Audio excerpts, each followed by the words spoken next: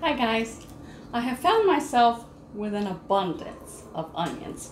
I've got about 5 bags worth. So what am I going to do? I had more. I gave some to a friend. So did you know you can freeze raw onions?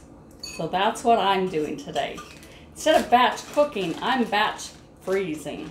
So I am chopping up onions. I've done a couple with my Ulu knife. And then now I'm trying my Vitamix. So I just put an onion in there with water and just barely let it blitz. And then just strain the water out. And the onions are just about the right size there. See them floating around in there? Yeah, just drain it through a strainer. And then put the onions in the bag. They'll be smaller than this batch, of course.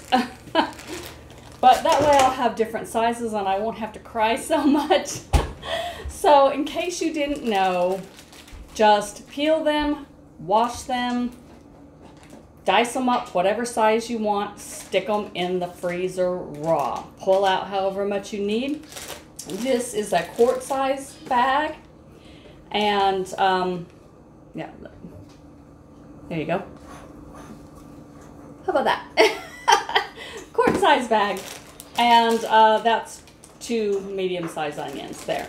So I usually use 1 onion per meal, but we use onions on just about every meal.